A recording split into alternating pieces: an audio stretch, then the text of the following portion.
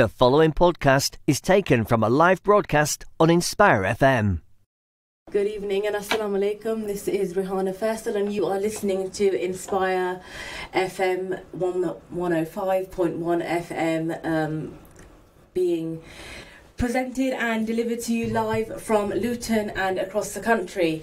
This evening we have a special for you, looking at the situation in Kashmir at the moment. Many of you will know and hear about it in Luton in particular. We've got a significant Kashmiri population and it's really ignited a concern amongst our community. I know that I have had numerous discussions with people talking about their concerns for the people in Kashmir, for their families who live either in Kashmir or in or around the line of control, at a situation that is grave and seems to be escalating. For those of you who don't know, Kashmir had a certain amount of autonomy from the Indian state through what was called Article 370. About 4 weeks ago, the Indian government decided to revoke Article 370, and essentially, and I hope this is not biased, and I'm going to try and kind of deliver this in quite an objective way. But essentially, Article 370 kind of governed India's role in the region. So essentially, it gave India some very kind of minimal input into the area, but Kashmir was but for all kind of important senses, self-governing. The revocation of Article 370 means that India and Kashmir is now being ruled directly from Delhi and from the Indian Parliament. What we know that happened straight after this was a significant increase in troops, and actually it's important to understand that the area already was one of the most militarized zones in the world, and we have heard lots and lots of very concerning things about what's happening there since. It's really been difficult to get an accurate picture. And why has it been difficult? It's been difficult because the people in Kashmir do not have internet access at the moment. Mobile phones are shut down. They are under curfew.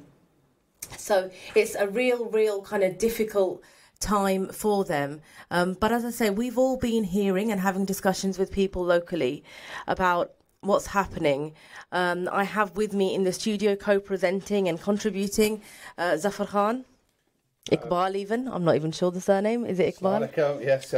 You can choose your own surname. Yes, I will do. It's Zaffar Khan is a bit later on, so there's just too many Zaffars on this show, I think, unfortunately. Yes, Jazakallah for the introduction. Yes, I am co-hosting today as well, and welcome everybody. So today is a special 2-hour session on Kashmir. We want to dissect the entire Kashmir issue today to make the people aware. I guess Luton has a large Kashmiri population who hail from Kashmir, so I'm sure this is of interest to them, and I'm sure they'll want to participate. So we've got a packed show today. We've got full spectrum of opinions on this show today. We've got people from the political sphere. We've got people from I guess the human rights sphere. We've got correspondents from various parts of the world talking about the situation, and we will have people from local organizations as well. So we're trying to give you a full picture, a full view, a 360-degree view of what's happening, inshallah. So we do have now actually somebody who has actually recently been to Kashmir and back. They've asked for their name to be kept anonymous for obvious reasons. And we can have a conversation with them, so perhaps they can give us a little bit of a background as well as what Rehan has given, and perhaps talk to them about the situation on the ground. Assalamu alaikum. Assalamu alaikum. Wa alaikum salam. Without sort of revealing, I guess I'm quite sort of I can understand the reasons why you want to remain anonymous, but perhaps if you can give us a context into how you've had experience in the Indian side of the Kashmir and what you saw. Okay, Assalamu alaikum, and thank you for having me on the show. Sure. I'm a student. I'm a student who's studying in New Delhi. I was home. I was home for this festival Eid. So I went home on 3rd of August. I went a day prior to when the abrogation of Whole 370 happened. So prior to going back home, there was a lot of panic. There was chaos. There was mobilization of military on large scale, which hasn't happened over the last few years. Although we have grown up under Kashmir happens to be the most militarized zone in the world at this point of time, but the whole mobilization of military from other states of India to Kashmir was something that created a lot of panic and chaos among the people. People started stocking food, people started stocking fuel, people started stocking medicines, and it was really the build-up to the whole event was something that the Indian that kind of added up to the chaos. There was no clarification, there was no clarity from the local administration over there that what was happening. So there was a complete sense of panic. So we happen to be one of the states where independent studies done by international humanitarian organizations have found PTSD and other anxiety-related diseases. So because of this chaos and because of this mass mobilization of military, the anxiety and chaos among the Kashmiris was kind of building up. So when this day happened, so when the whole abrogation happened, prior to that, the night prior to that, the telephone lines, internet, local TV networks, everything were cut off. We had access to nothing. Literally, we were cut off from the rest of the world on that very morning. So people on that very day had no idea what is happening around. It was what the Indian state on that very day had done is like they'd given satellite phones to their top officials. So on that very day, it was just the top officials who knew what was happening. Rest 8 million people had no idea about that their fate was being decided by the parliament in Delhi. So coming back to that very day, so since then it has been a total communication blackout in the whole of valley. 8 million people have been incarcerated. There are people are not. I mean, there are a little bit of ease in terms of restrictions, but people have been mainly restricted to their homes. At this point of time, there are reports which say that 1 million soldiers are there present in Kashmir, which means that for every 8 civilians that there is one soldier. So, hello. Yeah, carry on. Sorry, yes. Can you hear me? Yeah, sure. Carry on. Yeah. In terms of military presence, it's a heavily armed zone at this point of time. What I felt during those 2 weeks of my stay in Kashmir is we literally have no idea about what is happening on in Kashmir because there is a total communication lockdown. The only news that is coming out of Valley is through word of mouth. So we are back into medieval times where we are hearing something from someone, it's being passed on from one person. So tell us what sort of stories are you hearing? I get that you're not able to get in communication. The only stories that are coming out. So we have to look at the geographic. We have to understand the geography of Kashmir. And the thing is, the media, particularly the international media, is projecting Kashmir from a perspective of what is happening in Srinagar. Srinagar forms a smaller part of the whole of Kashmir. So a little bit of traffic around the famous Dal Lake is being projected as things are normal in Kashmir. We have no clarity on what is happening in south of Kashmir. We have no clarity on what is happening in north of Kashmir. Because of this communication gag which is there at this point of time, nothing is coming out of Kashmir. Very recently, BBC did a story. A doctor went to the press enclave in Srinagar. He was not protesting. It was a humble request from his side that his patient should be allowed to have access to healthcare. He was detained by the police. It gives you an idea about the state of affairs in the state of Jammu and Kashmir at this point of time. There are reports around 4,000 to 6,000 people have been arrested over the last 2 weeks. And to be honest, I mean, I am not based in Kashmir. I've been there for 2 weeks. I'm back in Delhi. It's really, it's really sad, and we're really anxious over here. Okay. We don't know what is happening on the ground. I'm not. Yeah. Sorry, just really wanted to ask you a quick question, because I know that you said that you went. Assalamu alaikum, sorry. I know that you said that you were in Kashmir when Article 370 was revoked. You've now travelled back into India, into Delhi. How easy was that journey for you? How easy is it to leave for most people? Oh, okay, I'll give you the context.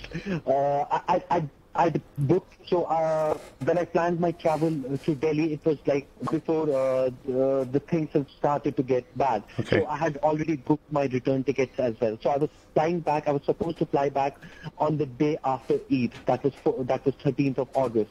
So going to the airport and getting your ticket cancelled, because I was really worried about my parents and I didn't want to leave them back. So I wanted to kind of postpone my return. So going to the airport, I went to the airport on the day of Eid just to change my ticket. I had to leave at 7 in the morning, had to cross not more than 50, would have easily crossed 50 checkpoints where you have to show your ID cards and convince them. Can I just double check that number? Did you say 50, 50? Yeah, 50. I live in a part of a city where the airport is 22 kilometers away from my home. Wow. So I had to cross 50 checkpoints and explain to the policemen and the soldiers that I have a valid air ticket and I'm going to the airport. So it is, because of these restrictions, people, it's not just whatever is these restrictions there. It is the humiliation as well. Of course. Because of these restrictions, there is a sense of humiliation as well. A policeman may understand that you're going to the airport, but 50 meters ahead you are again crossing another checkpoint, and the other cop may not understand what you're going for. So it's a constant struggle for us. So anyway, cutting this long story short, then I somehow managed to reach the airport, got my ticket cancelled, and came back home. And coming back home was equally difficult for me. I was flying. I came back on a Sunday. Then later on, I was supposed to fly on a flight which flies at 12:30. I left my place at 5 in the morning. So I had to leave at a time when there are a little, when the security presence is little. So in terms of security presence, yes, it was a little difficult for us. It's really very difficult for people to reach the airport. 2 weeks back, it was really difficult. People had to kind of leave quite early in the morning. What we are hearing on the news at this point of time is the state administration is coming up saying that we have there is a little bit of ease of access. People are able to kind of go to the airports. They say that we have restored landlines. Landline phones are lease lines. There are lines which people, like, not everyone in Kashmir has a lease line. Mm-hmm. So they have restored only 10% of lease lines in Kashmir, and it is really difficult for people to communicate. I would give you an example. I hadn't spoken to my mother for 16 days. My father, 2 months back, my father had a cardiac arrest, and he needed an immediate stent. His medicine, he's also on a medicine which is not easily available in Kashmir, and we had to kind of organize it from different suppliers and dealers. The problem, because of this communication gap, we have not been able to reach to that pharmacy or the person who organizes that medicine.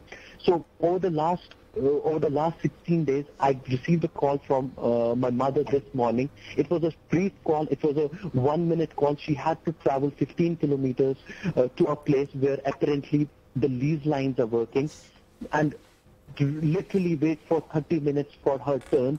And she made a 1-minute call to tell me that they are fine and please send your father's medicine. This can give you an example what we are going through. That's quite literally. I mean, that's quite sad to hear. So what I'm hearing is difficulty in travel, humiliation, a kind of a humiliating way of sort of being dealt with, difficulty in accessing medical supplies, and just to extend a little bit on that, because I know a lot of people have been saying is that what can people in Kashmir do? They're trapped there, and there's been talk of maybe crossing over to the border into Pakistan. How easy would that be? See, I'll give you a different context. Let's for a second forget what the people are fighting for or what their aspirations are, be it wrong or be it right. But nothing in this world justifies this siege at this point of time. I mean, I don't understand what are 8 million people being punished for. They're not, I mean, no one knows, irrespective of whether they're happy with this decision or not, but people are being punished, and they're being punished really badly. So, coming to your question, the thing is, there are people, I mean, let's not look at the context of the Pakistan. Let's kind of keep Pakistan away from this discussion at this point of time. The problem is, like, if Kashmiris start speaking about Pakistan, they're always labeled. There is a label for them. So let's keep Pakistan away from this. Yeah, let's keep them away. So the point is, it is what I feel sad about is there is a lot of solidarity in India. People who understand conflicts, people who understand who don't support the hyper nationalist ideology in India. They kind of have a lot of solidarity with the people, but the problem is they're not being able to kind of voice that out. In terms of medical supplies and other things, there are people. So what I've done is, like, I have kind of I don't know, like and a person, I kind of managed to find someone who's flying, I don't know that person, he's flying to another area. I managed to give him my medicines, and I don't know if those medicines would reach my father or not. But because of the community, that is. Can I just ask that I mean, you've described the current situation, and what would be the quote unquote norm if you were back home under norm conditions? What's that situation like? Just to give our listeners a broader perspective. See, you have to. I'll be honest. Like, I've been in Kashmir for 25 years. I've grown up. I've seen everything. So what is abnormal for the world has become normal for us. Sure. I'll be honest. These curfews, these restrictions, somewhere have started to. I mean, for the people in Kashmir, this is the new normal in Kashmir. The people dying, people being kind of the everyday violence is a new normal for us. The problem is the problem is, like, it has been a long-standing issue. I think it's high time. I mean, everyone in Kashmir is tired, and, like, there is a lot of fatigue now. 3 decades of this conflict, we've lost over 100,000 people in this conflict. Hundreds and thousands are, thousands are in jails. We have, like, we have half widows. We have children in jails. So the problem is, people are really tired and sick. No one really knows what the mood is in Kashmir, because Kashmir is completely under a lockdown at this point of time. Every voice, every sort of dissent at this point of time is crushed.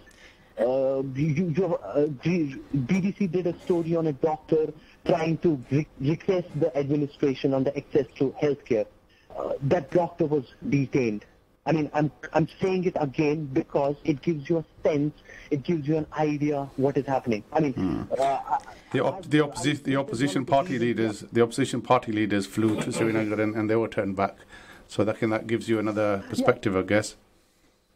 Yeah, exactly. I mean, look at the mainstream Indian parties. I mean, there've been a constant support for India in Kashmir, irrespective of how the situation in India has been. They've been the true representatives of India. They've been arrested. Your 3 former chief ministers are under detention. It should give you a sense of. I mean, obviously, it speaks volumes about what is happening there. The administration in Kashmir is run by the governor at this point of time. So he says that we're completely fine with whatever is happening. Normalcy, it will take some time to get back things to normal. So the problem is, like, at this point of time, they're not worried about. I mean, it's really very easy for them to put people under lockdown, but they're not thinking about that it could lead to a bigger crisis. So we have cases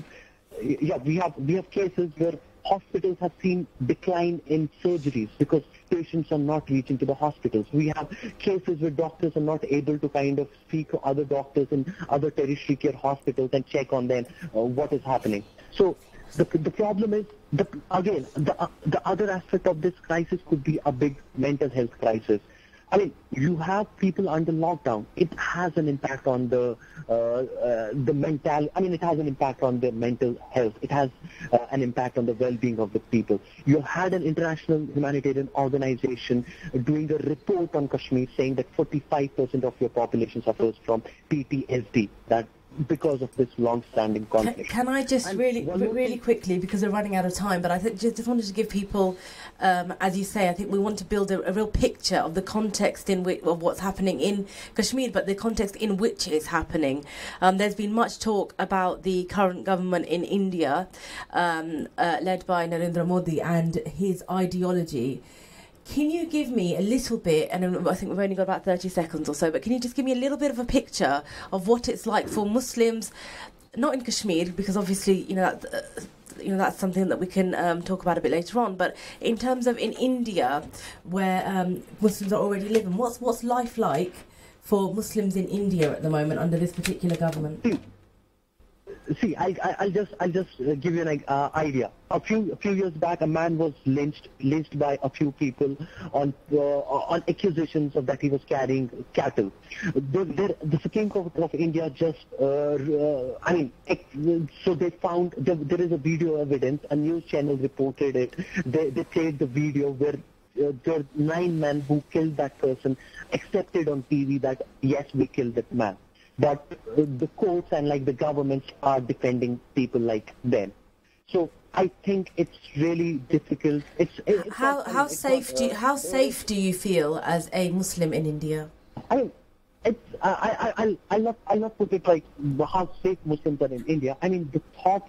I mean, even the other religious. Even the majority religion, that is the Hindus, they started. I mean, people who are thinking on progressive lines, even people who are associated with other Indian parties, they started feeling a little unsafe because you have this jingoistic and hyper-national. Yeah. I mean, there is rise of hyper-nationalism, which is really problematic which is not problematic for Muslims, I think, but which is problematic for other minorities and even other liberal and progressive thinking Hindus as well. I think that is the problem. The rise of hyper-nationalism is a bigger problem for everyone in India at this point of time. Okay, we thank you very much for speaking to us. We understand how difficult it is.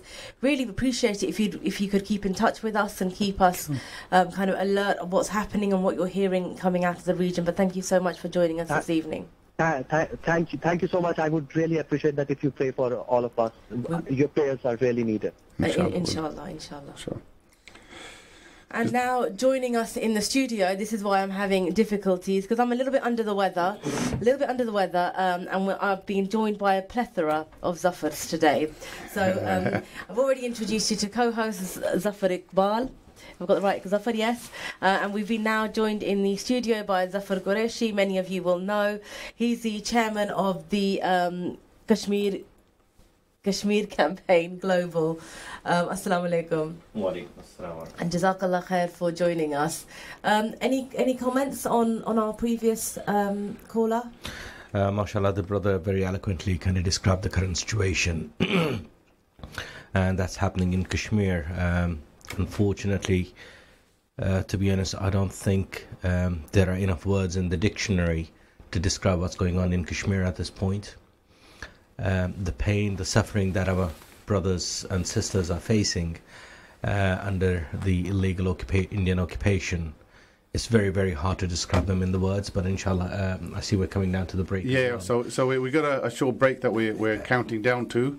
I'm sure we can pick up. But briefly, if you could say, I think you are from that part of the world, so you know firsthand. Absolutely, alhamdulillah. I was born and brought up in the Indian Occupied Kashmir.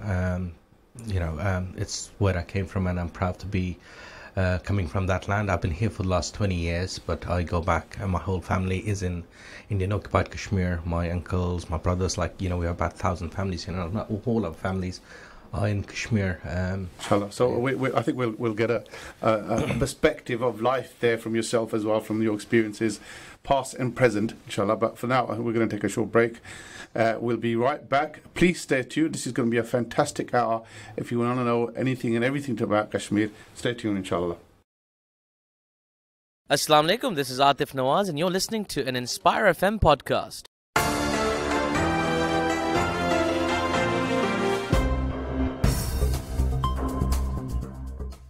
Assalamu alaikum, welcome back. You're listening to Inspire FM 105.1 FM, broadcasting live from Luton and through the internet and social media globally, inshallah. So we're talking about Kashmir. It's a Kashmir Special show. We're doing a 2-hour show to give us a complete 360 degrees on Kashmir, its history, its culture, what's happening at the moment, why we're talking about it, and what needs to be done to make the situation better. So before the break, we were talking to somebody who hails from the Indian side of Kashmir, who basically managed to escape to Delhi, where he's studying, and he was giving his views on how difficult it was to actually try and sort of get away from his homeland, effectively, where he's from, and the difficulties he's faced.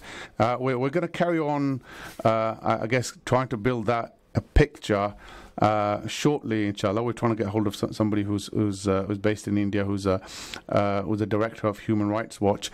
But what we'll do, perhaps Zaffar Quraishi Saab, perhaps you started talking about Kashmir because that's where you were born, that's where you come from. Perhaps you can carry on and build a picture of what life is like there, what it was before and what it is now. Jazakallah khair. Kashmir, as you know, has been in turmoil in conflict for the last 30 odd years. Right. In terms of the Kashmir issue, it's been going on since 1947, and ever since then, the human rights of Kashmiri people have been snatched away by the Indian Army. Initially, under the pretext of instrument of accession, the Indian government started bringing in the forces into Kashmir, who slowly started curbing the democratic rights of every individual. In the last 30 years, these human rights violations, killings, molestation, rape, they've been on increase every day and every day. Just in the last 30 years, the official figure that we have from some of the well-known organizations like Amnesty International, which estimates over 70,000 people have been martyred, but within the valley, the well-known figure is well over 100,000 people have been martyred, and these are innocent civilians who, India claims on the international media that these are terrorists, but no, these are the innocent civilians who go by their lives every day. So imagine 100,000 people in the last 30 years. That's 10 people being killed every day. Sure. Yeah? With the presence of over 1 million armed forces occupying the land, just big enough as England, there is not even a breathing space for people to breathe freely. So I guess, you've described Kashmir from I guess, your perspective, and Sister Rehana. Now, there are 100,000 deaths, as you said, and they've been documented, as you suggested. There have been documentaries. aired where women have been systematically raped by the security forces. But the ordinary person will ask why. Why is this thing happening? What's the cause of it? What's the what's the reason? So it's a very good question, and I think we need to kind of go back into the history when India and Pakistan were formed.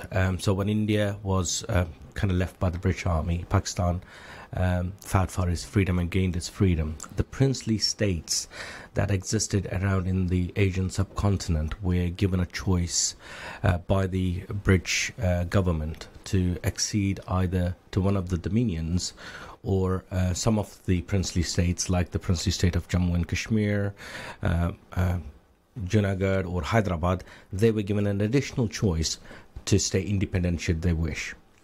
The Maharaja of Jammu and Kashmir wanted to stay independent, and he signed a standstill agreement with Pakistan, but India kind of refused, delayed the standstill agreement. The principle on which the partition took place, or the accession of these took place, when you look at the Junagadh, the idea was it would be the Maharaja or the ruling party that would actually choose whether they want to choose accede to either of the dominions. Now, Junagadh had a Muslim king who naturally wanted to accede to Pakistan, and he actually did sign an instrument of accession with Pakistan. However, the people of Junagadh in majority were non-Muslims, and India made a whole hue and cry about it, stating that actually it's the people who need to make that choice, because it's there now, we're free, we're democratic, it's the people who should be making the choice. Because Maharaja had already signed an instrument of accession with Pakistan, and there were a lot of appealing in Junagadh, India actually sent down the forces to the Junagadh and occupied and integrated Junagadh forcefully into India. Right. Okay. So I think we want to carry on that discussion. Yeah. I know it's leading somewhere. We do have Meenakshi and Zaffar Iqbal on the call. Perhaps if we have a discussion, perhaps with Meenakshi, who's the South Asian Director for Human Rights Watch. Meenakshi, hi, it's Rehana Faisal. I'm co-hosting this evening with Zaffar Iqbal. Thank you very much for joining us. Can you hear us? Yeah, good afternoon. Yes, I can. Good afternoon. Okay, that's great. We've spoken to somebody earlier on. I don't know if you managed to hear, who was in Kashmir at the time the Article 370 was revoked, and he's spoken a little bit about how people were feeling there, and given us a little bit of a picture of what's been happening in Kashmir pre-revocation of the article and since, through the limited contact that he has had with family members. As a human rights organisation, can you give us expand on that a little bit for us? What's the situation in Kashmir, and how do you feel about the situation in terms of the impact on the individual human rights of Kashmiris?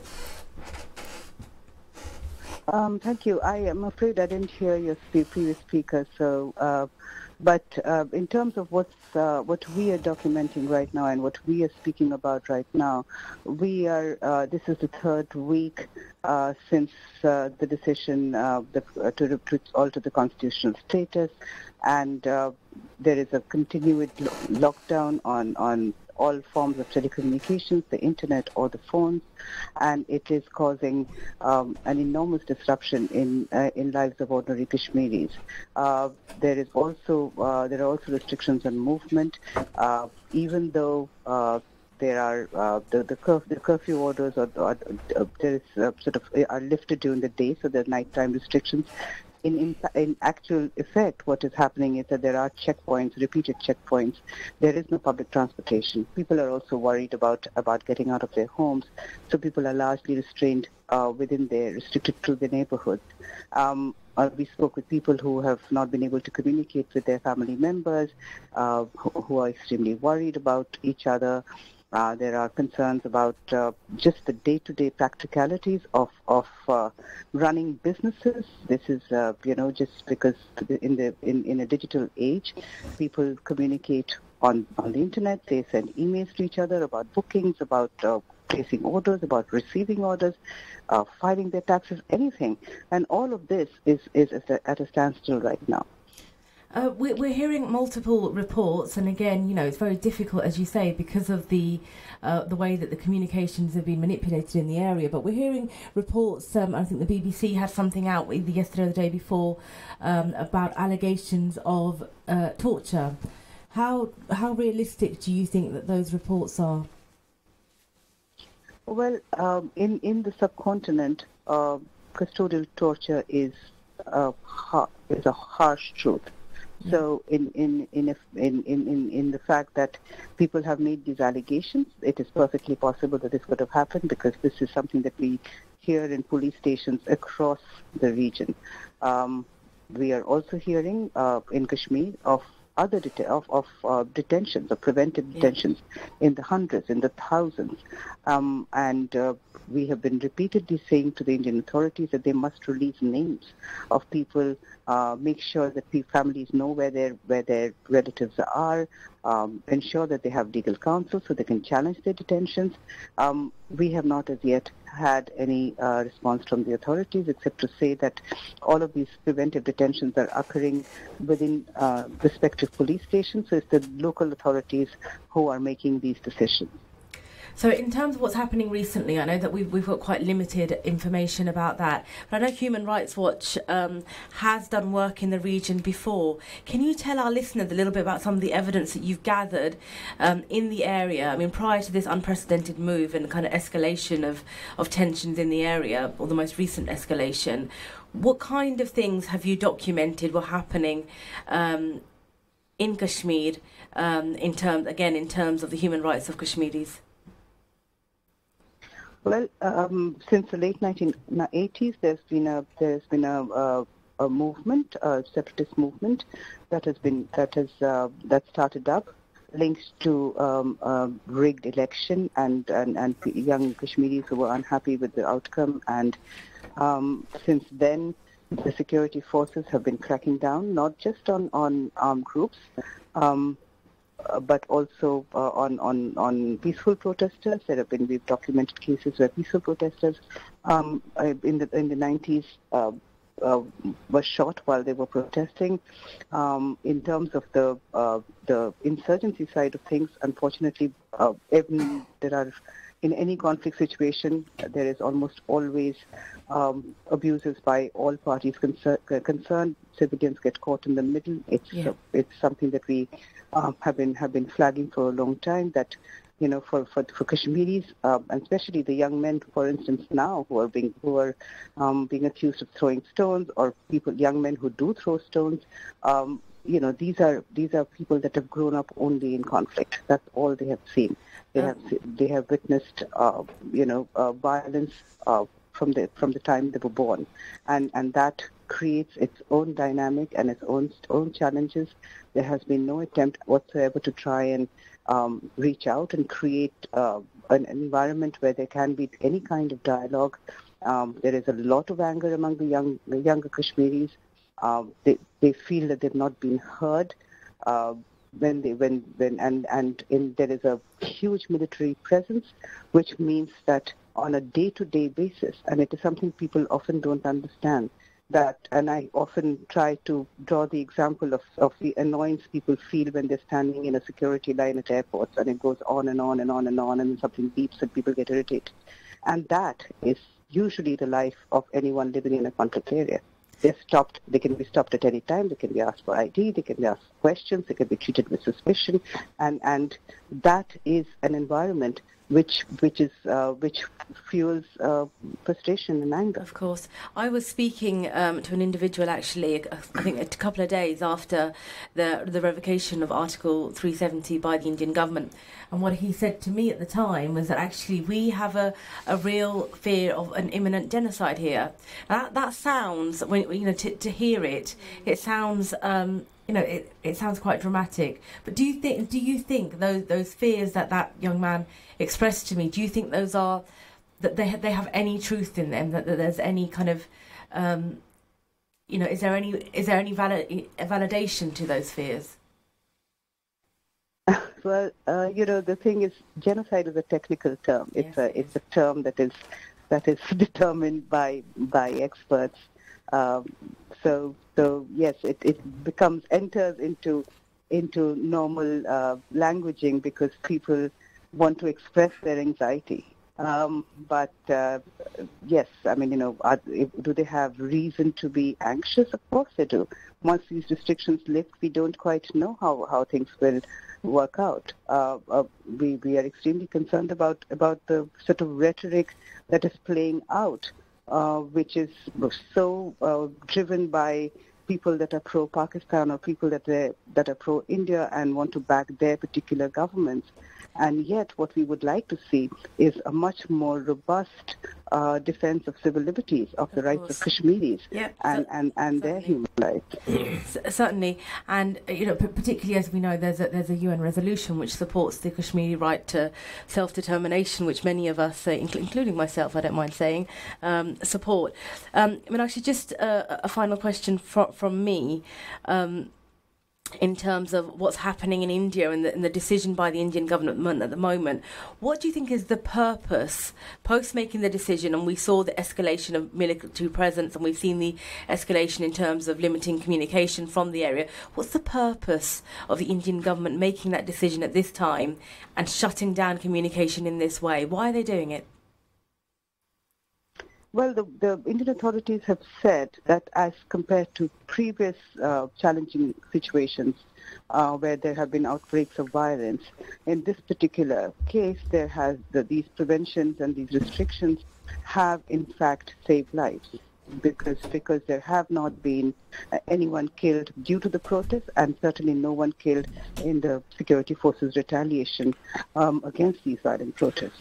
So to that extent, the Indian government insists that their decision has saved lives. So essentially, the question is, under international law, is a question of being proportionate, and does it mean that people should be locked up effectively in their own neighborhoods?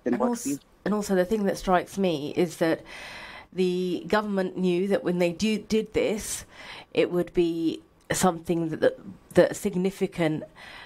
Sort of a significant number of the populace wouldn't be pleased with. As a result, that there would be some kind of response, possibly kind of protest and that kind of thing. And in order to kind of quell that expression of their disagreement, they've put these steps into place. Certainly, the right of Kashmiris to express their view on this is being denied to them because they have no medium to do so. And the government should have been better prepared in a way, I would say, because the thing is that any such decision, because Kashmir has this mixed population, it's a Muslim majority state with a large number of Hindus and a large number of Buddhists, and to constantly decide that, oh well, the people in Jammu were very happy because or the people in Ladakh are very happy, and therefore it's only the valley that might have discontent is wrong, because it is Kashmir as a whole whose fates are being determined, and they have had no voice. Their leaders are all locked up. There is no way. There has been no sort of consultation of any sort, and this fact that they are not being able to even speak up or discuss how they feel about it is extremely unfortunate. Sorry, it's Zaffar. I'm co-hosting as well. So I guess if that's the government line, the fact that they're doing it for safety and security, what's their line in trying to explain the fact that the opposition party leaders were denied entry into Kashmir? The fact is that this is one of the challenges is what is defined as normalcy, right. And in much of the media there is often this description of the situation in Kashmir as normal. Now, what is considered normal for anyone that believes in universal human rights? The right to life should also come with the right to free speech and the right to liberty, and all of those other rights are being curtailed. Sure. And we do worry about the upholding of all human rights for Kashmir. Okay, Meenakshi, thank you very much for your contribution. It's been fascinating to get a view from somebody who's close up, somebody who's involved in human rights, and Meenakshi, you're director of the Human Rights Watch, speaking to us today on Inspire FM to give us your view on the situation in Kashmir. Thank you very much. Thank you indeed. We also have Safura Teli, who is a British Kashmiri and who's been involved, I guess, in the legal profession side of things. Safura, assalamu alaikum, and thank you very much for holding on. I know you've been waiting patiently. Perhaps you can give us a view on your experiences and what your views are on the situation in Kashmir. Walaikum assalam. Thank you very much for inviting me, and thank you just for having this wider conversation. Just when Meenakshi was talking, I really just felt heartened that actually in India there are people that are actually working in the interests of the Kashmiris, and that they have a very balanced, sensible commitment to finding out the truth. That's not something that really you see a lot of in India, primarily because it's a country that has a very crude approach to Kashmir, as you know, people are starting to understand. Propaganda, like jingoistic terminology, like nationalistic language, is something that completely trumps. Are you from the Indian side of Kashmir, or which side of Kashmir are you? I am. Yes, I am. Okay, and you speak of these terms from experience, or it's yeah. Okay. Because I think if you talk to anyone who's from the Indian side of Kashmir, whether they were born there or born outside. I mean, I wasn't born in Kashmir, but all of my extended family are there. I have a very close connection. I visit often. Sure. So if you talk to anybody who's grown up with the beauty, but the paradoxical beauty of Kashmir over them, all of them will have some sort of traumatic experience. You can't talk about Kashmir without talking about the reality of the situation on the ground. You know, as children, seeing the military in the streets, going to the corner shop, and there's military everywhere. It's just such an inherent part of your understanding of what Kashmir is. It equates to militarized zone, and that's just my experience as someone who visited, not even as someone that lived there. But in terms of when you were saying the language I was using regarding India, because Kashmir is such a massive part of my identity and my psyche, you know, I've been involved in sort of campaign work on Kashmir, and the issue that I've always been confronted with is the lack of sort of documentation and information, tangible information that can be effectively used to support and for people to help people understand the situation in Kashmir. And I think the reason for that, one of the main reasons for that, is India, and I say that in terms of the government, the political entity, India's political entity, they just don't engage with sophisticated, meaningful discussion on the issue of Kashmir.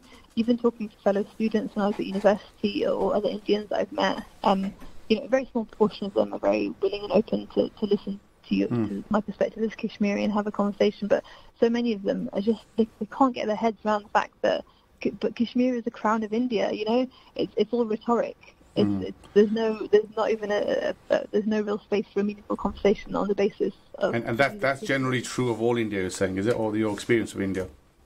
Just my experience of Indians. I mean, it's just, and I don't mean to at all conflate Indians with the current government at all. You know, they're two very different things. But even my experience of Indian friends, Kashmir is not a topic that I like to bring up because it does bring up very strong nationalistic ideas, and just a reluctance on their part to acknowledge that their country that they're so proud of, that is the biggest democracy and so on, has been complicit and actually has been responsible for up to around maybe over 100,000 deaths, 8,000, 10,000 disappearances. I mean, I don't know if you're aware, if it was mentioned earlier in the programme, but today is actually the International Day of the Disappeared. And that's an international thing. It's something to commemorate enforced disappearances across the world. But, you know, in the valley there has been, you know, between 8,000 to 10,000 disappeared individuals. And actually there's also been 2,000 to 4,000 unmarked graves that have been found. Okay, so let me bring in, just stay there for a minute, Sure. Safura. I just want to bring in Zaffar Quraishi again. So we will pick up the historical the historical sort of context we started off with, but I just wanted to contrast your experience with Zaffar's. Do you concur the fact that when you speak to ordinary Indians, they have this closed mind about Kashmir, and you know, you can't debate about it, you can't discuss it, or is there was Meenakshi in minority? That's what I'm trying to get at. To be honest, I think what Sister Safura is actually saying is quite a majority in that I was born in Kashmir, I've grown up there. I've studied in an Indian school full of Indians, and that's the reaction you will actually get. It's kind of seen as sort of a crown of India. They don't want to talk about it. It's a very nationalistic issue. Even here, I'm in touch with the people from India itself, but when it comes to Kashmir, that's an issue where they don't want to talk. I think it's all these feelings that start coming out about nationalism, patriotism. Even though they do acknowledge, yes, a lot of human rights violations have taken place, but for them it's a jingoism between, Kashmir is an issue between India and Pakistan. So right? It's a Pakistan, is viewed through the Pakistan lens of Pakistan. Lenses rather than actually the Kashmir lenses, the Kashmiris themselves. What's happening in Kashmir? What do the people of Kashmir want? So yes, it does bring out quite a lot of nationalism. And this is historic, or this is just recent in your eye? To be honest, I think it's always been historical. I do remember even before the conflict started in 1986, 87, right? India was, we have had 3-4 wars, 3 wars between India and Pakistan on Kashmir. So it's not just been recent, it's always been there. But now it's becoming more evident with the BJP government, the fascist Hindutva government that's in place. And, they're sort of freely and openly declaring a war on the people of Kashmir. Yes, they've actually sort of sidestepped any of the quote-unquote moderate sort of supportive politicians as well. They'll be locked up too. Absolutely.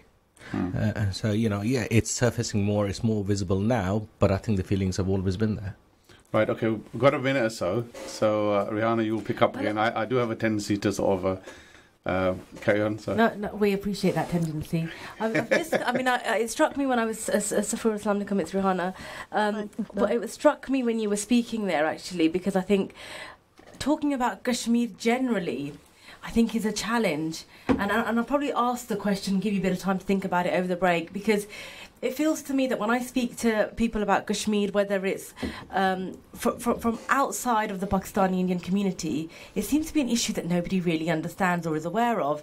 And if you contrast it with knowledge around issues like the Palestine issue, which is sort of similar in some ways, and the amount of knowledge that there is about that, and with Kashmir, what's the gap? What is our gap? Why has the Kashmir issue not been able to reach that level of international kind of consciousness? And as a foot, you have to answer that after this short break. So listen, stay tuned. Time for you. Stay tuned. We're going to be back after this short break. You're listening to an Inspire FM podcast, making available our popular programs from our daily broadcast on Inspire FM.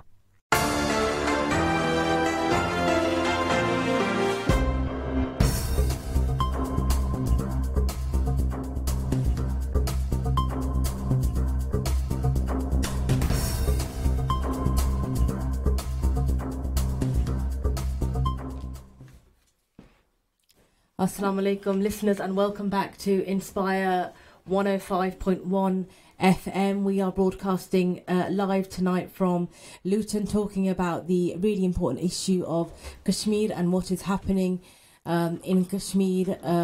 As I said right at the beginning, a few weeks ago now, the Indian Parliament unilaterally decided to abrogate Article 370 of their constitution, which gave Kashmir a certain amount of autonomy from the Indian state.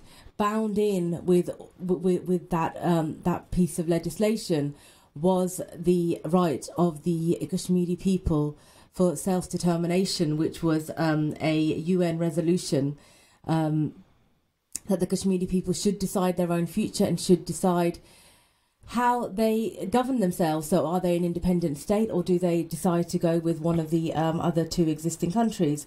Kashmiri people to date have not had that right of self-determination. Instead, as I say, India unilaterally, so that's by themselves, decided to get rid of this bit of legislation and are now governing Kashmir directly from India. We've talked a little bit about the impact of that decision on the people of Kashmir. What India did immediately after making that decision in terms of cutting down communication and the additional troops and the additional curfews. I use the word additional because this is already a heavily militarized zone. It's already an area where the normal is quite abnormal, where people are already living in quite restrictive circumstances. So we've heard sort of from individual personal testimonies and also from human rights organisations. We still have, thankfully, Safura has agreed to stay online with us. We still have Safura Teli on the phone with us. Safura is a British Kashmiri with family still in Kashmir. Safura, thank you for agreeing to stay on the line with us. You're welcome. Just before we close off, before the break, I sort of asked the question and said, we'll have the break as some reflection time, is why is it, do you think, or do you even agree with me actually, that we've not managed to make the Kashmir issue something that sits in every kind of human conscious, that has an international sort of, understanding and international recognition? Yeah, this is something that when I was younger used to really frustrate me, used to really make me just angry. I couldn't understand why, when you look at the facts and figures, people weren't recognising or mentioning or understanding the situation that Kashmir is in. But as I got older, I realised, first of all, it's not a competition about how many people have died. More people have died in Kashmir than in Palestine. That's not the point. Yeah. And because I also recognised that there's a pattern emerging, and that pattern is that when there are conflicts in the world, and this is not anyone's fault in particular, it's just the nature of the kind of global Muslim psyche, I think. The pattern was that often non-Arab kind of conflicts just don't get the exposure, they don't get the same kind of traction that others do. And I don't think that's a controversial thing to say. I think it's just, the way it's been. I think it's less so the case now, especially with the advent of social media. I think people from all different kind of whole plurality of kind of ethnic backgrounds, Muslims are more able to access information and share that information, which is why there are more effective campaigns for looking at the plight of Muslims in Rohingya Muslims and in Central African Republic. Yeah. But I think there are a variety of reasons why the Kashmir issue hasn't sort of been highlighted to the same extent. And I think, well, just to sort of briefly mention a few, I think first of all there's a smaller diaspora of Kashmiris that have left Indian Valley of Kashmir who would really be well equipped to speak about the struggle. There is definitely very dedicated communities in the UK and groups of people across Europe that have tried really hard to do that, but the volume is just not there in terms of the numbers.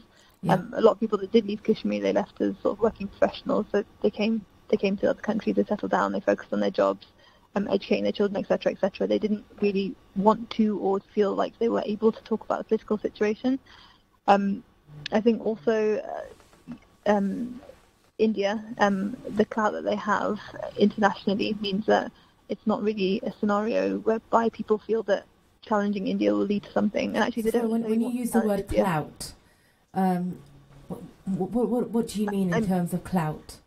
I mean, the sort of political significance. It's a lot easier for the UK to criticise, make a statement on the Central African Republic, where I'm talking kind of from an ignorant point of view because I don't actually know what, if there are any relevant trade agreements and so on. But so economic clout. Yes, basically economic clout in terms of, and that's been growing over the years.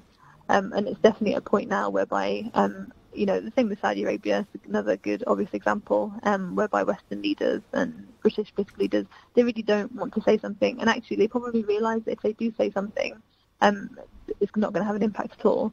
A few years ago, I think it was one of the Miliband, sorry, I can't remember which, but basically he was told when he went to India to not mention the K word. David. Was it David? Yeah, thank you. So it was to not mention the K word, and even though that is absolutely the key thing that British, Pakistanis and Kashmiris and others would want putting on the agenda. I think it was actually, they even did arms deals while they were out there. It's not really controversial, that's not new, but that's problematic from this point of view. So yeah, India won't respond.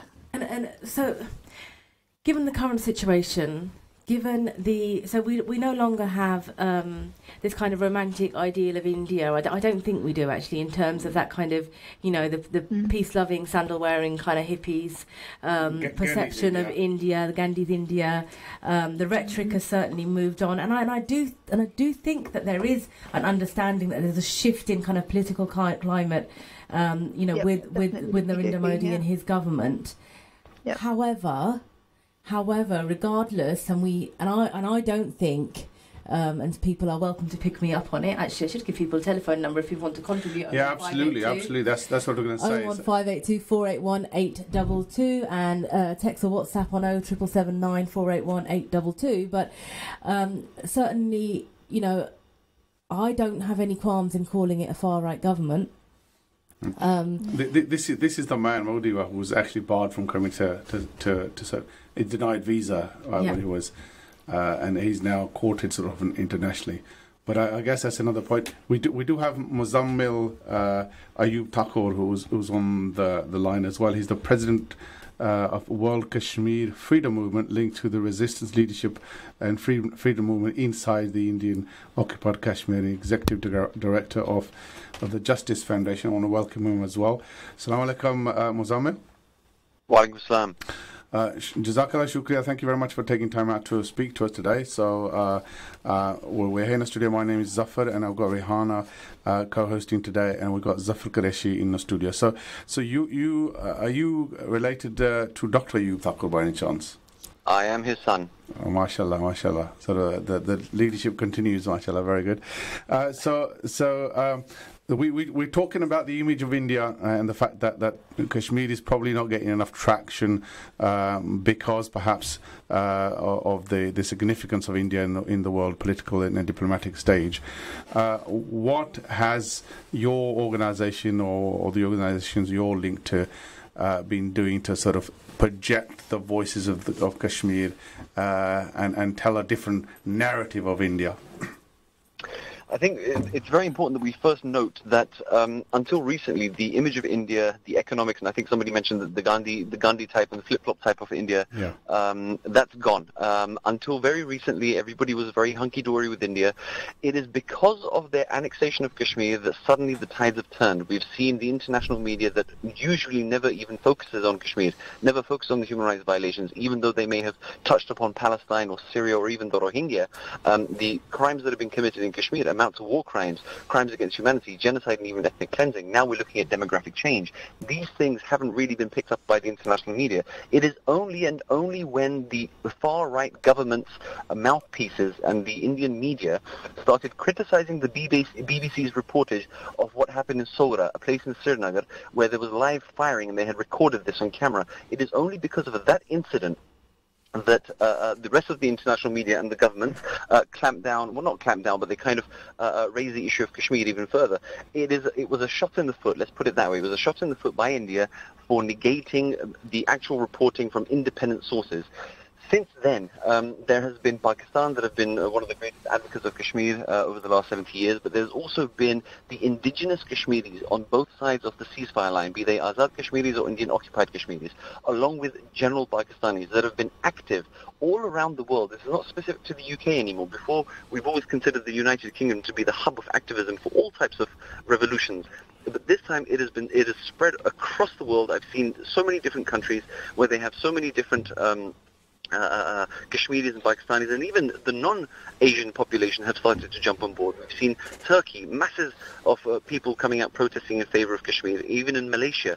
So the activism is there. Further to that, there is the fact that Pakistan took the issue to the Security Council recently, although it was a closed-door affair and it was very informal. However, after nearly, 50 years, that the issue was raised again in the Security Council. Now we have it in September. The the Human Rights Council, is also starting. Inshallah, there are different organizations, including indigenous occupied Kashmiris, that are going there to present papers and to present the cause of Kashmir, the case, and even lobby at the highest level to make sure that the issue of Kashmir is not going to be put on the back burner once again. If I can bring Zaffar Quraishi in. So the case is there to be made. There are potentially many supporters, from Azad Kashmir and from the Indian side of Kashmir. It's been 70 years. What's been going on? Why hasn't this voice been raised in the past, and why has it not been effective? As you heard earlier, unfortunately, I think one of the challenges we always have had is lack of a narrative and lack of the people from the indigenous community representing that cause. Yes, it's been there in the United Nations for the last 70 years, but I don't think there's been enough done on the international political level to actually move this forward. we as an occupied territory by the Indian forces, we don't actually have a direct say in the United Nations. Our lawyer, our guardian, and the stakeholder is Pakistan. That's always tried its best, but I think we've lacked that international diplomatic push in the United Nations. I know for sure at the local level, the political level in the UK, at least anyway, many of the MPs and councillors hail from Azad Kashmir, and many of them have raised their voices within Kashmir, but they've fallen on deaf ears. What can be done differently, I guess, now to make sure that those voices are taken seriously? I think one of the things that definitely will help in terms of moving this forward is having a consistent policy by Pakistan on the Kashmir. Yeah, we see a consistent policy from India on Kashmir, where they just don't want to talk or negotiate on Kashmir, whereas Pakistan's policy, in fact, somebody was mentioning last couple of weeks ago, they don't even have a policy. They need to that. I think it's a high time where they actually have a consistent policy that not only is highlighted on the international, but even in their domestic affairs, Kashmir policy has to be the center focus, right? They need to go everywhere. They need to raise the voices of the people of Kashmir. There are many indigenous people out in the diaspora who can represent that cause, who can go out well. The Kashmir issue has always been seen from the perspective of either Pakistan and India, or it's been tainted as an Islamic terrorist issue by the Indian government. And I think we need to, unless we actually break that perspective, break that narrative, by making sure that the wider community, not just the Asian community, you're right, we've got about 520 politicians from Azad Kashmir and Pakistan in the UK. But I don't think we've actually been able to clear the narrative of Kashmir, that it's not just about India or Pakistan. It is an issue of 14 million Kashmiris who've been denied their basic fundamental right for the last 70 years. Yeah? There are people of Kashmir in diaspora who can stand up and make sure that the world hears actually what's happening on the ground. You look at the Indian media at the moment, everything that they paint in Kashmir is like, you get news from NDTV, from Republic TV saying everything is okay in Kashmir. But when you look at the reality, like the reports of BBC or New York Times, you can see actually that's not what's happening on the ground. And these are some of the challenges that we have, and we need to start countering them. We need some activism. We need some activism. Muzzammil and Zaffar, actually, this is maybe a question for both of you, because Muzzammil, I hear your kind of renewed sense of positivity in terms of the way that people are now talking about this, and because of that shift in ideology in India, that it has hit the consciousness of more and more people. However, and I say this actually, I'm not Kashmiri. I'm of Pakistani descent, but I'm also British, and I refer to my Britishness because actually I think that there is a quite unique responsibility within this whole debate, and a real unique position for Britain to step in, because this is a mess of post-colonial making. So whilst there is, and I hear it and I see it, a level of renewed kind of faith in terms of, actually more people are hearing about this, we are getting more independence in terms of its coverage, are we hitting the political level that we need to? Certainly the response from our leading politicians, people like Dominic Raab here in Britain itself, or the Prime Minister, have been quite muted. Is that a question specific? Well, I'm full of statements and questions, so there's my view. Yeah, Muzzammil, come in, Muzzammil. Zaffar can add to it. Yes. Do you think? Do you think the political response, sort of nationally, from the West in particular and Britain specifically, has been good enough? In the current climate, as it stands, from the 5th of August, it is better than it has ever been in our probably history, I would like to say. We haven't had this kind of response in the past. We haven't had kind of interest in the past. The fact that it's very important that we recognize that nearly 50 years it took the Security Council to actually discuss Kashmir again. Whether formally or informally, but it happened. That's something that's very relevant. When it comes to our own government in the United Kingdom, we have to remember there were 62 or 64 MPs that signed a letter directed towards the Indian High Commission. We have the medical magazines that have been publishing articles in regards to the support for the right of self-determination for the people of Kashmir, but more so in regards to the human rights abuses that have happened and condemning them. We've had various celebrities even and politicians unrelated to Kashmir that have never really touched them and probably didn't even know it.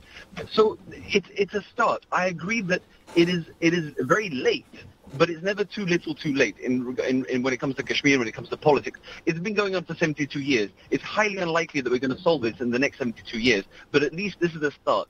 Better late than never. Safura, what's your view? Yeah, I would agree. That definitely what we're seeing now is something that we haven't seen before at all. For sure, I would like, in an ideal world, I would like it to be more meaningful. What I've seen a lot of is, and I'm not criticising it, I'm glad it's there. What I've seen a lot of is people calling for the rights of Kashmiris, self-determination of Kashmiris, etc., and all that's really important. But what I really want, and this is an opportunity for us, the people who are campaigning on this issue and care about this issue, the opportunity is there to basically further inform, because what the issue is, self-determination has underpinned all of this right from the beginning since partition. But what actually on a day-to-day level has been the challenge for the Kashmiris is, yes, their desire to have some level of actual meaningful autonomy, but actually it's the draconian laws that are in place, such as the Public Safety Act, such as the Armed Forces Special Powers Act, which essentially has allowed the Indian military, who are very, very densely militarized that area, to do quite literally whatever they want to do without any sort of accountability. It's supposed to be an emergency law that's been in place in Kashmir for since at least the 80s. And it's actually in place in other parts of India as well. For example, I think Manipur, which is the northeast state, and again, it's in place because India feels a level of threat from the kind of political, minority political sort of views there. So it's these sort of the crux of the issue. Like when people are talking about self-determination, the rights of Kashmiris, Article 370, I want it to be meaningful. I want them to understand that on a day-to-day level, Kashmiris have been criminalized by this heavy military presence. They've been traumatized. You know, it's that the issue is that not just that they've revoked Article 370, but that people have been living under these draconian, unacceptable, anti-human rights kind of legislation. It needs to change. Okay, so I just want to reach out to our listeners. I know that there's a large audience out there probably wanting to sort of have join in the conversation. So, listeners, if you want to call in and share your views, the number is 01582 481822. I'm going to open the lines now. 01582 481822 if you want to ring in and share your views. Alternatively, if you want to WhatsApp us or text us, 07779 481822 if you want to text us to share your views, and I'll read them out if you send them via WhatsApp. We do also have now with us, we're fortunate to have Ather Zia, is a poet and a political anthropologist. He teaches at the University of Northern Colorado, Greeley. Welcome to Inspire FM, Ather Saab. Can you hear me? Yeah, thank you for having me. Ather Saiba, maybe even. I do apologise. Yeah, that's Saiba. Welcome indeed. I couldn't tell from the name. He's gone quite red, so I have gone quite red indeed. Quite a significant apology. Indeed, yeah. Well, the name is confusing, so there's no offence taken. Sure. Thank you very much. Thank you indeed.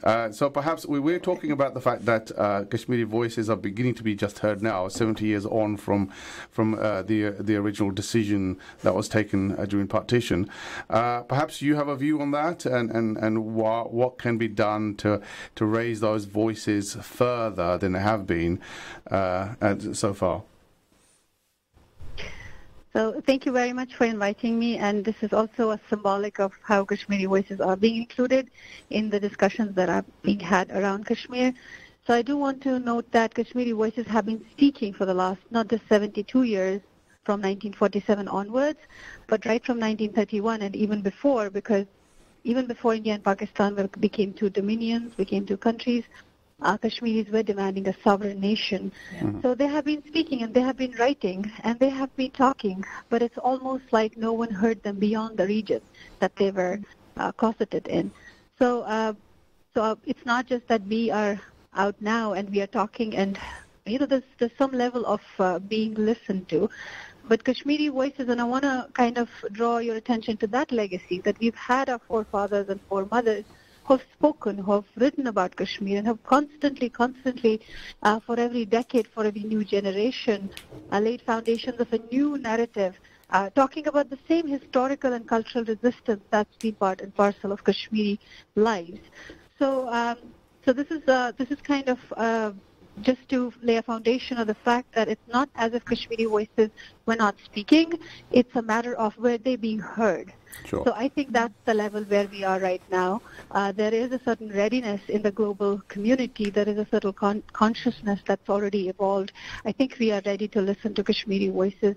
And in the past 2 decades, Kashmiris have also done some groundwork in academia and activism and journalism, trying to lay the plant trust foundations for those processes that will take that kind of are building up right now. It's going to be a long haul, but we do see we have in academia, be it in US, be it in UK or other parts of Europe, and even other parts of the world, we see people, we see our comrades, our colleagues who are continuously spreading themselves thin, trying to make use of this moment, and this moment for Kashmiris is very, very critical. It's not as if this siege is a new thing.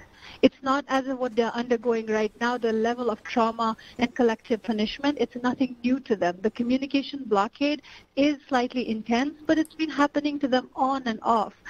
So this part of this time period for them is very, very crucial, because right now a lot of things are coming together, and I think all of us Kashmiris, whether they're inside Kashmir and they're not able to speak, and those outside who have prepared themselves for moments like this, we are trying to tell the world and consolidate the narrative that the Kashmiri voice, which has been speaking for the last 77 years, and now it's getting included in different places, which are meaningful for the dialogue ahead. And I think that's something that we all want to note, we all want to emphasize. And I think we are trying to consolidate that narrative and tell the world that there is a third voice, which is very pivotal, very crucial, and that's the Kashmiri voice. Sure. Okay, so I want to bring in Zaffar Quraishi if I can. So I guess some of this, again, we're going to go to a short break. If I can ask all of our guests to stay on the line for about 5 minutes. We're going to go to a short break shortly, inshallah, and we'll come back and we'll carry on our discussion. It's really been fascinating so far. I want to talk about one aspect of this activism that we started talking about, which is the marches. There have been a number of marches since the 5th. Perhaps you could talk about it, and perhaps you could talk about whether they're effective or not, and whether that's just a way of mobilizing people.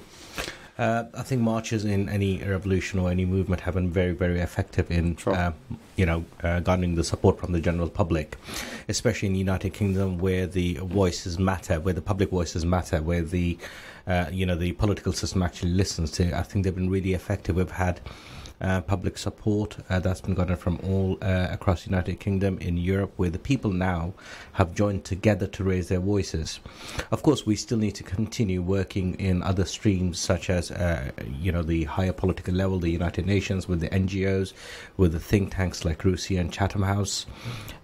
But yes, do I support the marches, bringing people together and raising the voices? I do. Right, we're going to take a short break, listeners. Please do call in and share in our discussion. We've got some really, really talented people from the Kashmiri sort of background who have experience, personal and otherwise, direct experience, who can basically talk about it with a sense of authority. So stay tuned.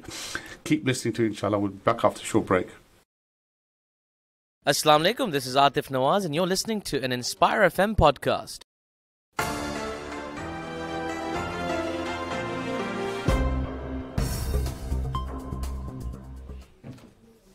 Assalamu alaikum, welcome back. You're listening to Inspire FM 105.1 FM. What an exciting show, and what exciting and talented people we have on the lineup today, on the panel. And we have also been joined in the studio by another Zaffar Sahib, Professor Zaffar Khan Sahib. Assalamu alaikum ji. Wa alaikum assalam. Inshallah, we will engage you shortly in a very sort of meaningful discussion and debate about activities and activism that we're building up to, inshallah. We do want to continue the discussion. Unfortunately, Ather Zia has dropped off a little bit. We're trying to get hold of her very shortly. But perhaps if I think we've managed to get hold of Ather Zia again, inshallah. Okay. Assalamu alaikum, Ather, you still there? Ather, you still there? Assalamu alaikum. Assalamu alaikum. Ather, are you there? Can you hear us? Apologies, there's a bit of a pause there. There is. Okay, Jazakallah khair for rejoining us. I was just speaking in the break. Actually, I was quite enthused to hear you speak about, the existing voices, but also about emerging voices and more people writing and those messages out. For those of us who wanted to learn more, whether we're of Kashmiri descent or actually just people like me who want to know and understand this better from the Kashmiri perspective, who should we be reading? Who are those names that we should be looking out for? Well, there's many names, there's many writers. There are some writers who traditionally have written for Kashmir and spoken for Kashmiris, are Kashmiris themselves. And these are, they also write in Urdu. Some of them are also writing in English, but there's some novelists as well. Akhtar Mahideen comes to mind, someone very important who has written novels that manifest the story of Kashmir. And then there is Professor Shaukat Hussain, who has written on human rights. He's written on Kashmir history. There's also other professors who have written about Kashmir history. Some of them are no more. Professor Issa comes to mind. And in the last 1 decade, you have Kashmiri, novelists and short story writers. Mirza Waheed is there. We have Basharat Peer's writing. Shehnaz Bashir, again a novelist. Then there are academics who have written about Kashmir, and we have a couple of organizations that are academic organizations, and there are websites that I can direct you to. And some of the names, some important names that come to my mind are, there's Mona Bhan, who has written a couple of books on Kashmir. Then Muhammad Junaid comes to mind. Hafsa Kanjwal comes to mind. Very recently, there was a special issue done of the Economic and Political Weekly. It has several women scholars who have written on Kashmir. Natasha Kaul comes to my mind. So I don't know who I'm missing right now at the spur of the moment, but there are people in the last 1 decade who are in academia, who are journalists, and who are not just, for a Kashmiri writing, whether it be sort of expression of being a novelist or being a poet or being, just doing some art kind of stuff. Kashmiris put their art to the service of Kashmir, because I think that's the prominent motivation behind whatever we do. If you're a poet, you do resistance poetry. If you're an academic and you are trying to research something, but you're actually using that research to go back to your history and kind of revise that history and see it from a Kashmiri vantage. So there are several websites right now where you can, which you can direct your audience to, and also there are a couple of organizations that are working in diaspora, which are trying to put these experts together, trying to put this literature together so that it gets out to the people. So, but these are some of the names that I named that come to my mind, who have worked in the last 1 decade, and they have put out work that is very, very meaningful. And there are also scholars who are not Kashmiris, but work on Kashmiri region, and there's some good resources that they have put out in the last 1 decade. I've created for myself. Thank you. I've created for myself quite an extensive, scribbling away as you were speaking. I've created quite an extensive reading list for myself, because I think one of the things that we've been talking around about here is elevating those Kashmiri voices and so on, and kind of going back and actually I think the point that you made about people kind of creating their activism and writing being part of activism is an important one. Muzzammil, if I could bring you back into the conversation, we're pleased with the way that things are moving, but where do we need to go next? What are the next steps? Obviously, the situation we know in Kashmir now, there's an imminent kind of fear and threat for Kashmiris at the moment. What do we need to do? Look, from the diaspora, it's very difficult to make any kind of influence on the ground, especially inside Kashmir. As you mentioned, the situation there is very critical in terms of healthcare, in terms of education. I mean, everything is shut down. If you can imagine that 3 weeks, it's not even a holiday. People are stuck inside their homes. The prisoners inside their own homes. One of the first things that we need to consider is allowing international aid agencies to go to Kashmir. But further to that, I would strongly advise anybody, hopefully that's listening right now, that's working with the United Nations or any international aid agencies, that we need to we need to send fact-finding missions. Now, there have been organizations and various different governments that have offered to send independent fact-finding missions into Kashmir, and I think that we need to look beyond the Article 370 and 35A issue and ultimately get down to the crux of the issue, which is right of self-determination, and also the human rights abuses. We want people to have justice. Justice needs to be delivered to those people that have suffered under this occupation, this brutal occupation for the last 72 years. We're talking about pellet injuries, people being used as human shields, the type of torture that I don't want to talk at this time of day, various other words that I don't want to use, but let's just say that some of the worst forms of human rights abuses. So I think at this point in time, what needs to be done by the international community is to intervene before the situation escalates. You have to remember that you have Pakistan, you have India and nuclear power, and you also have China. China has interests in this region. The amount of investment that China has made into Pakistan, into Azad Kashmir, is phenomenal. They would never be interested in a full-scale war, or even a small war, because there is always the chance that it could go nuclear. Bill Clinton said it best when he said that Kashmir is the nuclear flashpoint of Asia. So at the moment, it's a matter of de-escalating the situation. But this isn't de-escalation between India and Pakistan. This is something that is very important because the narrative has always been between India and Pakistan. Right now, there is no Pakistan. There is no entity called Pakistan that is inside Kashmir. Right now, it is a brutal force and brutal occupation and subjugation between the Indians that are enforcing their version of so-called democracy and humanity on the people of Kashmir without even asking them what they want. So at this point in time, we desperately need to ask India to step back from the situation. Dialogue hasn't worked. We've had an innumerable amount of conversations that Pakistan and India have had. It is not a bilateral issue. Very rarely we've ever had the indigenous Kashmiris representing the... Okay. I'd like to make one small addition to what Dr. Ather Zia said, that in all of these writers, she also very, I won't say shy, but she's being very humble in not mentioning her own name as well. Sure, indeed. Okay, Muzzammil Ayyub, thank you very much. We're just the last 20 minutes or so we've got left over. Your contribution has been really, really valuable. Thank you again. I'm sure we'll speak at another occasion. Jazakallah for today. Assalamu alaikum. Thanks. Okay, if I can now bring in Zaffar Saab, same question to yourself, Zaffar Saab. What needs to be done? What can be done? Sure. Bismillahirrahmanirrahim. Thank you for inviting me this evening, Zaffar Saab.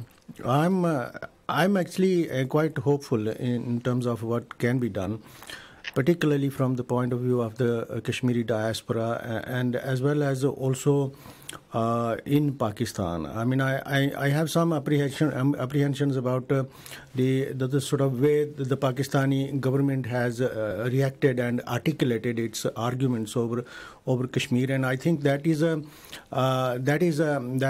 kind of I think it's a lament rather than sort of a proactive type because I think there are mixed messages coming from Pakistani government or various bits of Pakistani government or Pakistani state, and I think that is where we need to have a more robust I think a message coming through, and there are a number of diplomatic actions that are only possible from Pakistan. And I hate to disagree with Muzzammil, but I think is not right when he says that Pakistan is no longer in Kashmir. Pakistan is a party, and in fact Kashmiri leaders who are in jail now, and non-status quo leaders, anti-status quo leaders, and Yasin Malik, for example, I know he was approached before all this to dialogue with India, and he said, no, I cannot dialogue with you because the dialogue means three parties, you, India,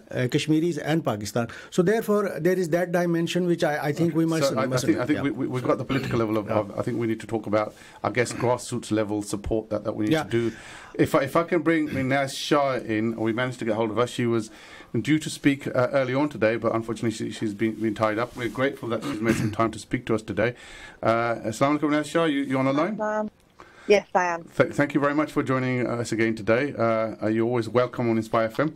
I just wanted to ask, basically, you've obviously raised some voices in support of the Kashmiris, and in particular you wrote a letter regarding to the Crown Prince of Abu Dhabi for giving this award to Modi, who's seen in a different light, I guess, in that part of the world. Yes, I was very, very disheartened to see the UAE adorning Modi with any award, particularly given what is happening in Kashmir. So I think I was very disheartened about it, and I had to raise my voice against it, and in the best possible way, which I know how. So I wrote to him and I expressed my concern. I expressed how I felt about it, and it's not nice. It really, have you had a response? I haven't as yet. So yeah, well, if I do get a response, I'll let people know. So I guess, Naz, what else have you been doing? Because you're a parliamentarian, your voice is prominent among the corridors of power of this country. What else have you been doing to, I guess, to raise the voices of the Kashmiris? So I'm a member of your party parliamentary group on Kashmir, and in the last couple of years, in the last few years, I've been in Parliament for 4 years now, there have been some steps which haven't happened in the UK previously. So, for example, certainly in our 2017 manifesto, we have pledged as a party to deal with the issue of Kashmir, which is the first time a leader has done that, which is far from what the current situation is, where Boris Johnson is abdicating his responsibility, despite the fact that the British have a huge responsibility in that region, because what we are dealing with now is the leftover after the Raj ended. So I think it's really, really important that we don't see this as an issue between two countries, and we see it for what it is, which is the absolute violation of human rights, the denial of self-determination as promised to the people of Kashmir, of occupied Kashmir, and the breaches of international law, because what we don't want is another Palestine, and we certainly don't want another Srebrenica, and the way it's happening, it's nothing more or short of ethnic cleansing is what I see him doing. Naz, Assalamu alaikum, it's Rehana Faisal. I'm co-hosting today with Zaffar. I wanted to ask a question. I think one of our earlier speakers, I think it was Muzzammil from the World Kashmiri Freedom Movement, said that he felt quite buoyed by the reaction this time about the international response, and that it was kind of unprecedented in the way he feels in terms of the way that we responded and the condemnation that was kind of levied at India. As somebody who walks the metaphorical corridors of power, do you feel that? Do you feel that the story of Kashmir, the plight of the Kashmiri people, is it hitting those places that it needs to hit for us to get some real traction, some real action on the issue? Clearly not, because had it been hitting the right nerves and the right places, we would have had much more in terms of the British government stepping up and taking, showing that leadership and not abdicating their responsibilities. So unfortunately, yes, whilst the issue of Kashmir is very live, the issue of Kashmir is very much out there, some of it is largely, down to social media following the blackout, and people are managing to find ways of expressing what's happening there. The truth is it's not hitting the right nerves, because there is, we've got some parts of the world celebrating a man who has just, rubbished an article which gave protection to rights to people. And, this is a guy who was barred from the USA and the United Kingdom at one point from being, had a name of Butcher of Gujarat. We're not talking about, we're talking about somebody who was absolutely systematically, butchering Muslims and played a part in that. And now we have him going into Kashmir with a lockdown of how many days now? It's disgraceful. We'd never tolerate that anywhere else. I think one of the things that I have spoken about quite consistently in this is the role of Islamophobia in this whole thing, in the support for what India has done, but actually also in the way that Kashmiri voices have been marginalised, in the way that the Kashmiri people are often presented. And I've heard sort of, testimony after testimony, people talking about Kashmiris, particularly from India, using words and language that are really quite defamatory. The kind of language actually I think we are probably quite used to actually as British Muslims, unfortunately, links to terrorism, all of those kind of things. But I think there is a relationship between what's happened and the global rise in Islamophobia. Would you agree with that? I think there is an absolute undertone of anti-Muslim narrative and Islamophobia out there. Of course there is. It's undeniable. It's the far right, the rise of the far right. You've got to remember Modi was, before Trump came along, Modi was Trump long before. The only reason Trump got the kind of space that he did because he was the so-called leader of a free world. But Modi was there a long time ago with his nationalistic agenda, and he wants to, he refers to India as Hindustan, and he wants it to be Hindustan where there is no space for any other, any of secular democracy whatsoever. And he makes no apologies for that. And we've seen the rise in violence and the persecution of minorities, including Christians and Sikhs. And as far as the Muslim thing goes, in terms of the cleansing of Muslims, and we continue to hear this, and I'm sick of hearing, it's Pakistan terrorism. Mm. Well, because nobody's actually saying occupation, illegal. That's what we need to be hearing. Mass rapes, the abuse of women, rape is used as a weapon against the Kashmiri people. Pellet guns. People, only last week I've met during the protests in the last couple of days, in the last few weeks, I've met people who've got family there who have returned from there.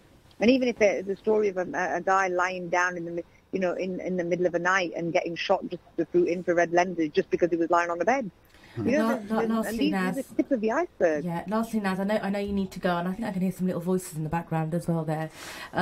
But before we go, Naz, I know you've said, and I think we can all agree with you, is that we would like to see a better response from our government. Can you tell me, in your view, what does that response look like? What does Britain need to do? That response looks like Britain picking up the phone and bringing people around the table and having conversations and saying, enough is enough. This is not what we agreed to. This is not what the international community accepts, and will condemn it. And so far, I've not heard any, condemnation. I haven't, in the terms that it needs to be. So the language needs to shift. The position needs to shift. And Britain needs to dig its head out of the sand and acknowledge that we have a responsibility to the people of Kashmir. And it's not a matter of internal for just India and Pakistan. Jazakallah Naz Shah, for your contribution. It's been really valuable. Thank you very much for taking your time out today. We are going to carry on with that basically thread about activism and what can be done in raising the voices and making those voices effective. So I guess in that light, I think locally and I guess nationally as well, there have been some protests. These politicians aren't going to move unless there is groundswell support at the grassroots level. So Zaffar Saab, do you want to talk us about what's been organised locally to actually sort of get that pressure building up? I think perhaps there is a local protest in Luton, I understand. Yeah. We're coming tomorrow, so please do encourage people to get there. And also in Bradford, where you're from, Naz Shah, and there was a good robust protest there as well. Now, I think Zaffar Quraishi can speak about what's happening in Luton. So can I. But I think generally responding to that, I think there is an energy now within the Kashmiri diaspora right throughout the world about this, and the reason for that is that what Modi did on 5th of August is completely try to obliterate at least 2,000-3,000 year history of Kashmir, and certainly 173 years of history of the modern state of Jammu and Kashmir. And it's locked down for whole 26 days. We don't know how the feelings there are. We have an idea, and we have yet to actually ascertain the reaction of the people. 12 million people at least are under this curfew. Now, as far as coming back to Britain, for example, the demonstration on 15th of August outside the Indian High Commission, a tremendous turnout by Kashmiri diaspora and their supporters, Pakistanis and so on. Now that had, and lots of people from Luton as well. That had an impact on India. Indians don't like, the Indian government does not like even 10 people outside its High Commission in Britain or anywhere else, because it's bad publicity for India. And India has a cuddly and woolly image that it wants to actually protect throughout the world. Now they came back to the British Prime Minister and they complained. Why are you letting these Pakistanis demonstrate just because of their votes. So there is something in there about demonstration, and I think the demonstration which nationally is being planned for 3rd of September is going to be, if not bigger than the one on 15th of August, at least as big as that, and it will have an impact because you congregate in Parliament Square. And from there, then you march on to the Indian High Commission, and they won't like it. And I'm sure they will actually get at the British government. But last point about the British government and its policy, and Naz Shah actually touched on that, and I agree with her that the reaction of the powerful countries has been negligible. And in Britain, I know from experience that they simply sit on the fence. They say it's a question of India and Pakistan deciding. After 5th of August, now the whole goalposts have been changed by Modi's ultra-chauvinist and fascist BJP stroke RSS-led government. And, that is as bad as they come, they just match Hitler in that respect.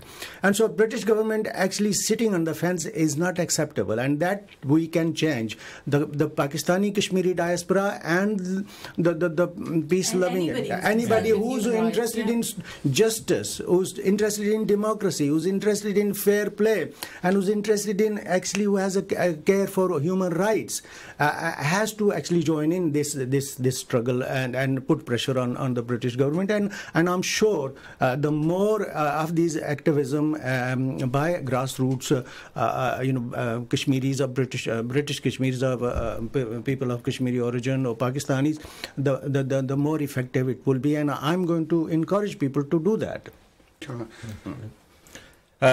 Mashallah, well eloquently put about the activism that we need to do, especially the demonstration that is going to take place, as well as other demonstrations that are happening. Just wanted to focus on a couple of points, especially regarding the 5th of August. As a Kashmiri from the Indian Occupied Kashmir, who's been involved in this struggle for quite a while, I've now got my whole family there. The issue is not about abrogation of Article 370 for us as Kashmiris. It is the right of self-determination which has been going on for the last 70 years.